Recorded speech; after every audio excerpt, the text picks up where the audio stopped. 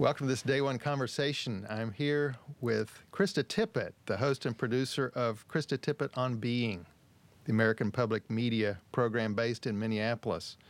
Krista is the author of 2 books, Speaking of Faith and Einstein's God. Krista, thanks for talking with us. Happy to talk to you. You earned a degree in history from Brown University and studied politics in Cold War Europe on a Fulbright scholarship.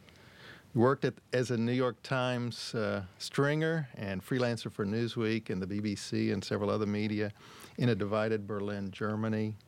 You even served as a special assistant to the ambassador to West Germany. It sounds so glamorous.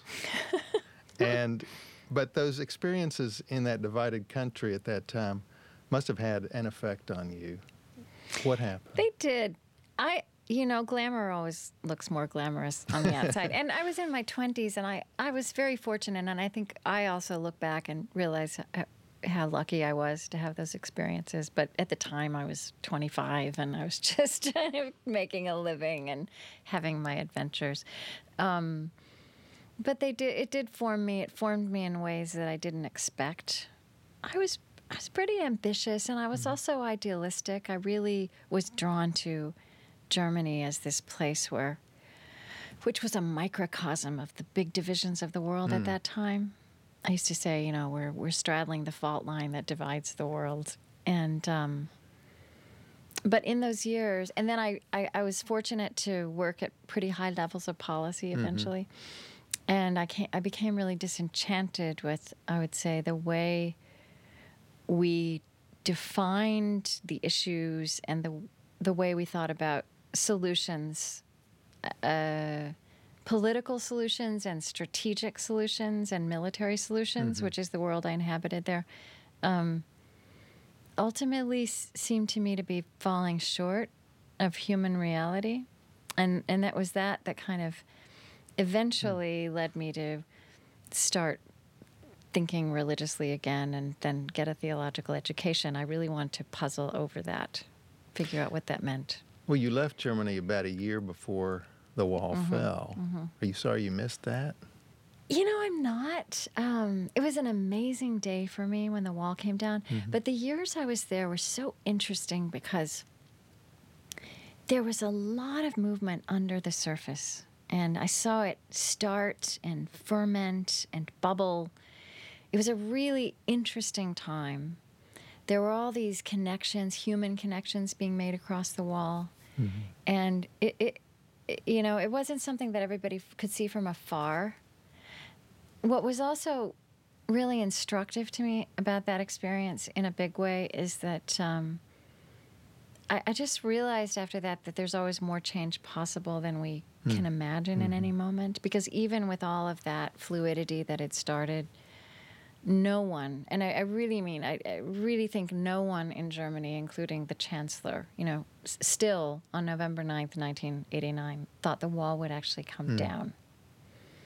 But it was very interesting to be there in that moment of flux. And then, of course, the city that Berlin became after that is a completely different city than the one I lived in. Say more. You mentioned being drawn to the study of theology after that experience. You went to Yale, got an MDiv there. Say more about what drew you to that field. I hadn't been religious for about 10 years. And you had I was raised Southern Baptist. I had a really religious upbringing. But I had kind of decided, I wouldn't say I was atheist, but I just kind of decided that religion was irrelevant. I mean, I don't remember knowing people who went to church or synagogue in those years. Maybe they did, but we didn't talk about it. I was talking to people all the time about political events or about nuclear arms negotiations. Religion never came into it. And I did tend to think about all the important things that I was working on as geopolitical and strategic, and the word theology was not in there. But then when I started to think about these human dynamics that politics really didn't touch,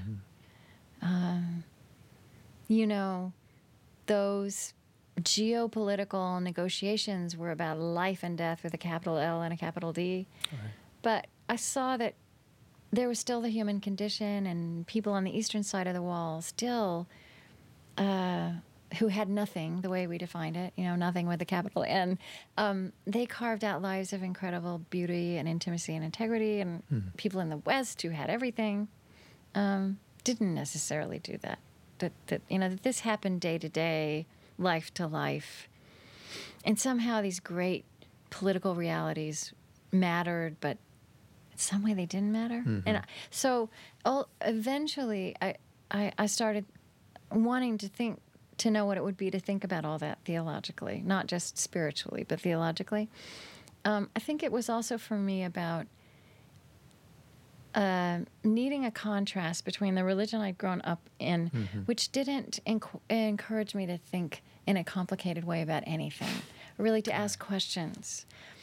So I felt like if I was going to take religion seriously as a force in human life, if I was going to be religious, I needed to know that it could be about thinking as well as feeling, and also that I could take this kind of pondering about, well, here's what I've learned in Cold War Europe. Can theology speak to that? I needed to know that. So where have you come in your own spiritual journey? What's your experience?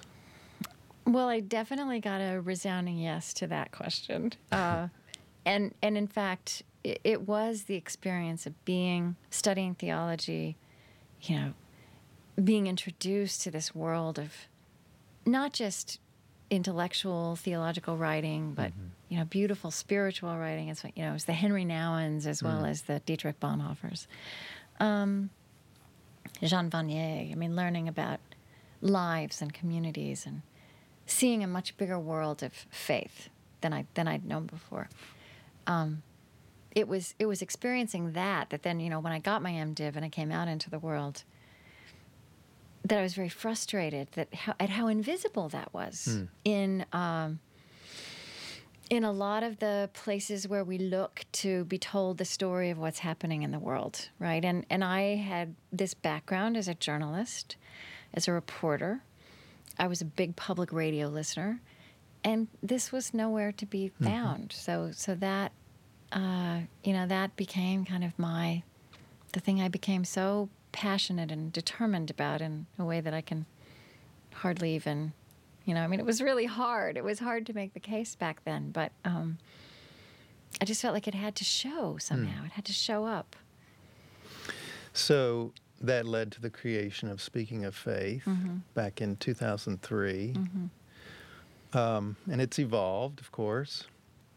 But what do you hope happens as part of that program? What do you hope happens in the audience? Honestly, I don't think about that. I care about it. I'm completely fed by it. But I don't feel like I have an agenda. I don't think we feel like we have an agenda. Like we're not doing particular programs to work a particular effect. We're trying to find wise people whose voices may not otherwise be heard. You collect those voices.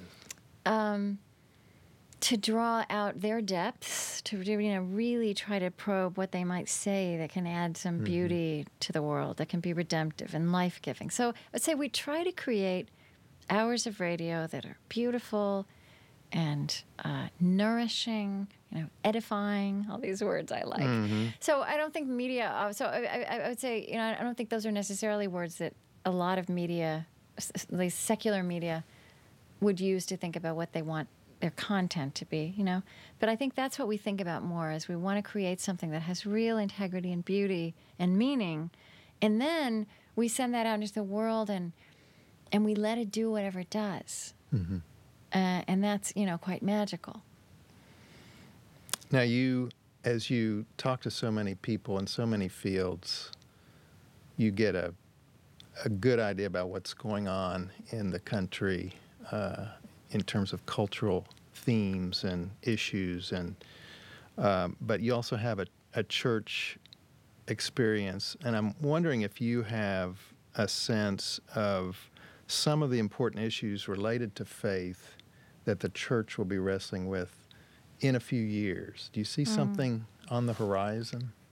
Well, this doesn't really answer your question, but I do think a lot about how the church is changing, because just like every institution is changing, that it's this moment of flux. And I don't think the church will disappear. I don't think Christianity will disappear. But I suspect that if we could look into some, magic mirror that showed us what churches look like or what they do, how they're structured, what religious leadership looks like 100 years from now, Christian leadership, I think the forms might be really different.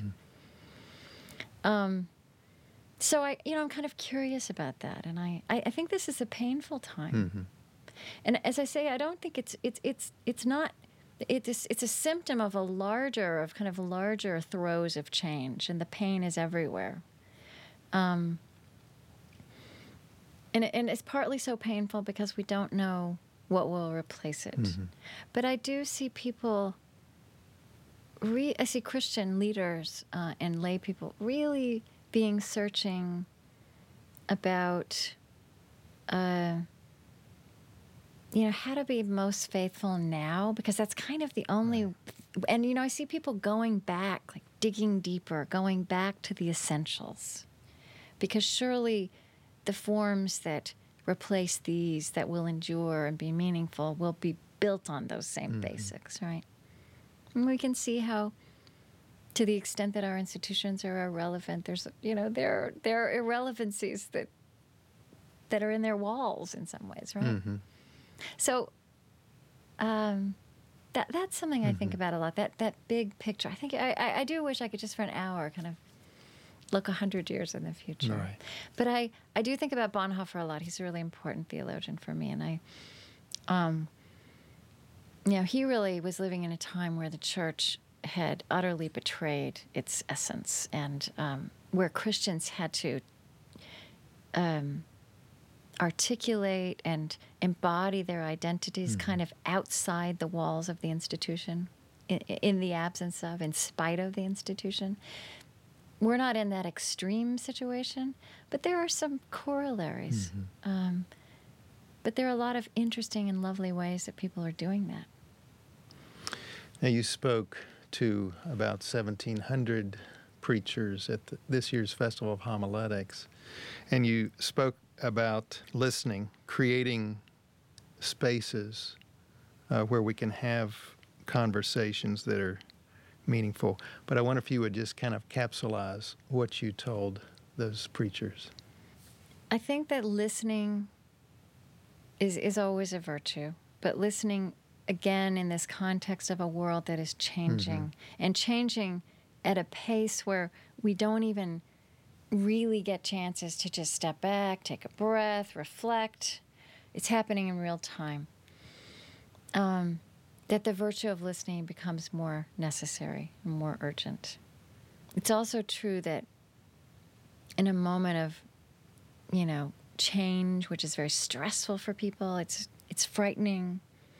There's a lot of noise.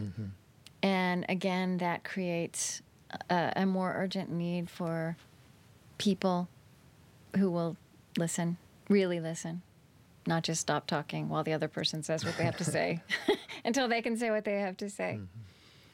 I in this talk that I gave this morning, I quoted something I heard somebody else say last week, that they'd learned that listening is a part of truth-telling. Thought that was really important. I mean, I think that's something I learned. And that the better we listen, the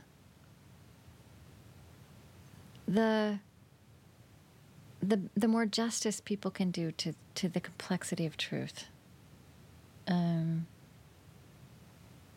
Listening, you have to be kind of vulnerable to be listening, right? You have to be ready to hear something that you weren't prepared for. Telling the truth is also something that makes us vulnerable. Vulnerability is something at the heart of our humanity that our culture, that we don't know how to handle in this culture. But it's something that our time forces us to take seriously again. I was just talking to Walter Brueggemann about Lamentations, right? Lamentations in the Bible are these moments of experiencing our vulnerability and the pain of that, but also then there's the normalcy of that. That's what we have to recover in this culture. That it's normal to be vulnerable over and over and over again. And somehow I think listening becomes more of a virtue in these times of vulnerability where the answers are not clear, and maybe the best we have to give each other are better questions. Krista, thanks for talking with us. It's been a joy to listen to you. And please keep doing what you're doing. We need you. Well, thank you. And as you know, you've been a friend and a mentor to me on this journey, so you have. Well, I appreciate that. you're the best. Thank you.